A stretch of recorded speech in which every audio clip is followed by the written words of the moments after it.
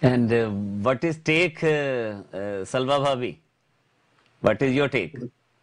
The question was that does uh, you recognize yourself first, cleanse yourself, and then you find Allah, or first you find Allah and then you know yourself that who you are, what happened in your life?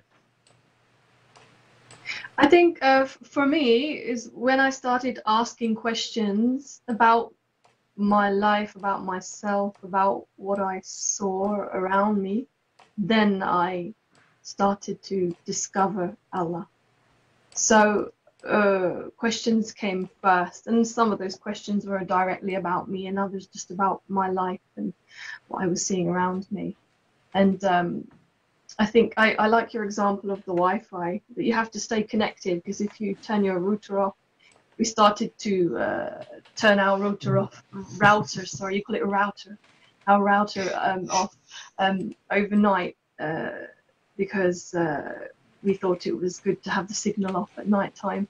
But with the Quran, we want to keep connected all the time, and then you get upgraded and upgraded and upgraded, and eventually be a safe 5G.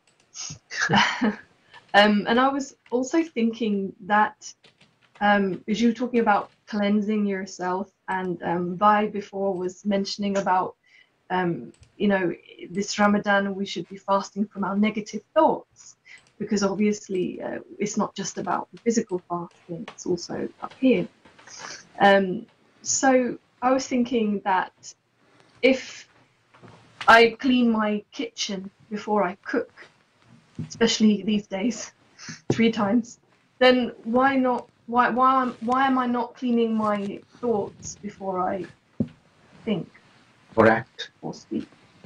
So it's very important to, well, yes, do a selfie and have a look in the mirror. And the thing is, when you do start asking questions and getting into the Quran, studying, and then more questions come, and you can relate it to your life, and it's like seeing your life on a big cinema screen suddenly, and then you find where you're standing in the sight of Allah, because Quran is explaining everything to you as you go through your journey. And the more you understand, the closer you get to your Creator, and the more your eyes open. And gratitude is a very important part of that, because when you start to realize what you have been given, especially those 3 things, intelligence, vision, the ability to see your own faults, to see what you need to work on, to see the truth, then you become more and more grateful, and things start improving in your life